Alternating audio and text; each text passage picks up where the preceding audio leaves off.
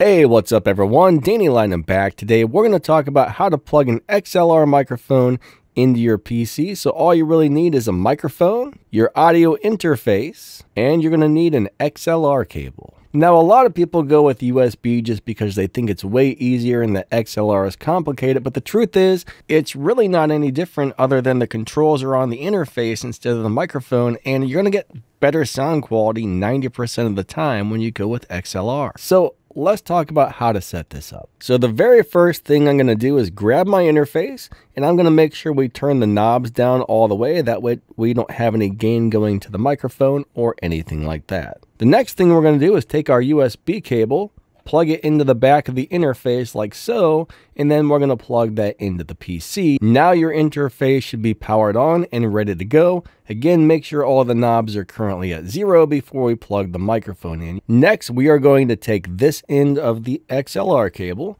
and we are going to simply plug that into our interface like so. There we go, but bam, all done. Now we take the other end of the XLR cable and we plug our microphone into there, just like this. And now that everything's 100% plugged in and ready to go, all we do is turn up the gain knob until we're loud enough. For example, this has a little loudness meter. You'll see right now I'm speaking in the green.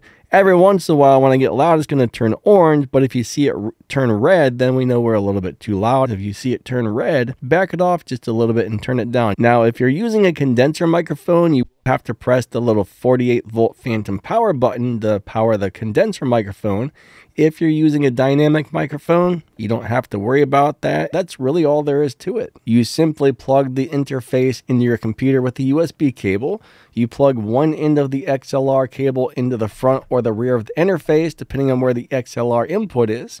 Then you plug the other end of the cable into the microphone. Then you turn up the gain knob and you press the phantom power button if you need to. That's it. It's that simple, but bam, we are good to go. And yeah, our microphone's all set up and ready to rock and roll. Now, one of the best things about buying a name brand interface like Focusrite or SSL or something like that, if you go over to their website, these often come with thousands of dollars worth of free stuff like free EQs, free compressors, free digital audio workstations, free auto tune, free all kinds of stuff. I mean, even my little $99 Focusrite came with a couple $1,000s worth of free stuff, which is crazy. So when you buy your interface, go over to that company's website, download any drivers or software for the interface. That only takes a couple of seconds to install, and then you can look around and see if it comes with a free software package, and a lot of these name brand ones do, and you get so much stuff, it's just unreal. But bottom line is, it's super easy and super simple to install an audio interface. I will add some links to the video's description and the pinned comment to where you can get some really nice audio interfaces from budget to a little more expensive, but hey, if you're looking for an audio interface, check out those links. If not, that's okay too.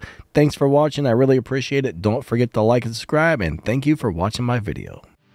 Thanks for watching my video. I hate to say, but it's time to go. Maybe you could watch another one.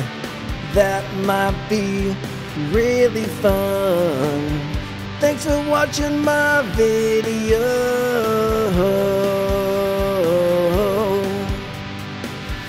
Thanks for watching my video. Thanks for watching you. Thanks for watching my video.